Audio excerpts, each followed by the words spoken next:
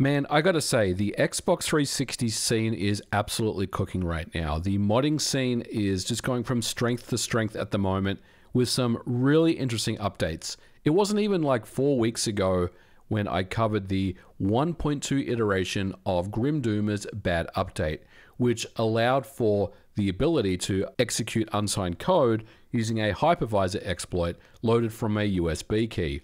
Now, this was something that originally took about 15 or so minutes to run with a 30% success rate, but the 1.2 update to BadUpdate significantly improved not only the success rate to about 85%, but more importantly, the exploit can trigger in less than 60 seconds in almost every single instance. And since then, Grim Doomer has come out himself and said that he is working on a Softmod for the Xbox 360. This, of course, is a massive announcement and one that a lot of people are excited about and eagerly awaiting, myself included. And you can be sure we'll be covering that on the channel when the time comes. And I think the majority of us were just assuming that the BadUpdate exploit was pretty much taken as far as it could. But all that has changed in the last week with a brand new fork of BadUpdate known as ABadAvatar. And the way that this exploit works is very interesting.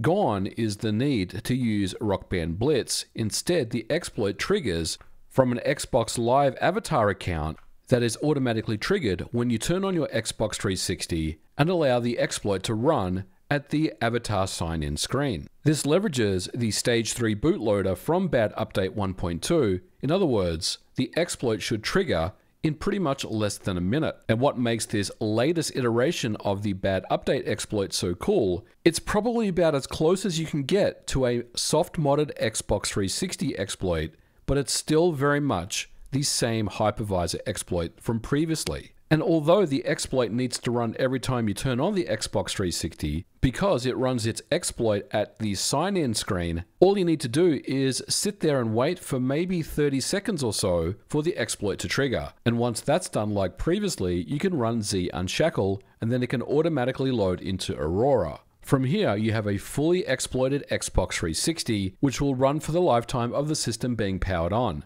So to demonstrate what I'm talking about, this is my Halo Special Edition Xbox 360. This is not modified in any way. It has the BadUpdate exploit on the USB stick with the BadAvatar patches applied to it. And we're going to go ahead and turn on the Xbox 360 here. And this is not going to be edited in any way, shape, or form.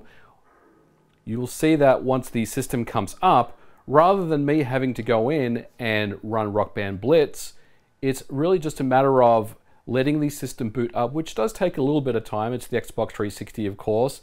Now we're just waiting for the boot up process to finish off here. As you can see now, we have a avatar on the left there called ABadAvatar. And you can see that there's a kind of message box that pops up as well saying this is free software. If you paid for it, then you're basically getting ripped off. Now, the BadAvatar update is running in the background, so you don't actually need to do anything. And you'll notice that the lights on the Xbox 360 itself are flashing, which indicates that the exploit is currently triggering. And after a few seconds or so, it triggers the Z Unshackle, and we've successfully exploited our Xbox 360. So as you can see, this is a much more streamlined process of exploiting your Xbox 360 than the Band Blitz method, which is still very much viable, and ultimately it's not really going to be any different than doing it this way, but this is very much the preferred option. And of course, if you modified your launch.ini file, you can boot directly into your favorite dashboard. And for me, I'm logged into Aurora here, which is really awesome. Now, I have read some reports of some people saying that the BadAvatar exploit is not reliable, and they've since gone back to the Band Blitz method using BadUpdate 1.2. And in my experience, I was able to corroborate this, at least initially. When I first set this up on my Halo Special Edition Xbox 360, the exploit did not trigger at all. So it was just kind of stuck at the sign-in screen here, and nothing was actually happening. Even though lights were flashing on my Xbox 360, after a while I had realized that the exploit would never run, and I tried it again a few times and it didn't run at all. So I was a little bit curious as to why this was the case. I double checked my files on my USB stick, I even tried another USB stick, and still nothing happened. The solution for me, And again, this is just for me. I'm not sure if this is something that is, you know, a bug or an issue that has been reported in ABadAvatar, is that I had 6 Xbox Live profiles on this hard drive. So what I did was I went in and I deleted 4 of them, which I never used anyway.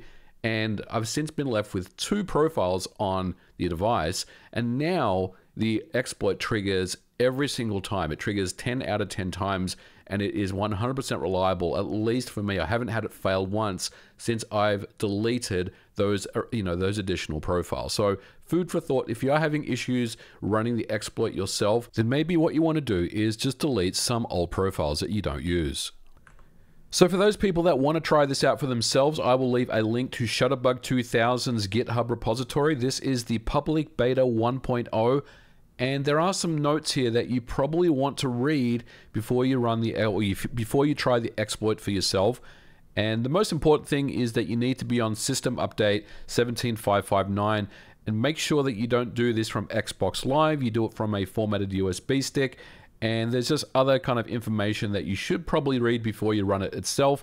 If you do install this without a prior USB stick that has BadUpdate on it, you will have to get a entry point XCX file to launch into, which is usually going to be Z Unshackle or FreeMyZ. Usually these days, most people are using Z Unshackle like what I showed you in this particular video, but this is still very much in active development and it will get better. I think, you know, those people that are saying that they may not be getting the success rate of other people, I would expect to see that get resolved in a future update of this. And incidentally, Shutterbug 2000 is a person that we've covered on the channel before. It was many, many years ago, but they also worked on the memory pit exploit for Nintendo DSi, which enabled every single Nintendo DSi to be exploited via the memory pit exploit, which was a really awesome thing. So it's great to see Shutterbug 2000 doing exploits for the Xbox 360, and they always seem to find really easy, streamlined ways to make these exploits available to the masses. So this is a really cool thing. I'm very excited about this. Obviously, there's going to be a soft mod for Xbox 360, but that will be in the future. For now, I personally think that the ABadAvatar is absolutely the place to be, the right way to go, because it's just so easy to run on any Xbox 360 out there, from the earliest Xenon model to the latest Winchester models. It's very streamlined and very easy to do, and it just opens up the door for unsigned code, for game preservation, for emulation, for homebrew. It's a really awesome tool to have, so I definitely recommend you check it out. But that's going to do it for today's episode, guys. Thank you so much for watching. As mentioned, there will be links to everything that you saw in the description below, and we will catch you guys in the next episode. Bye for now.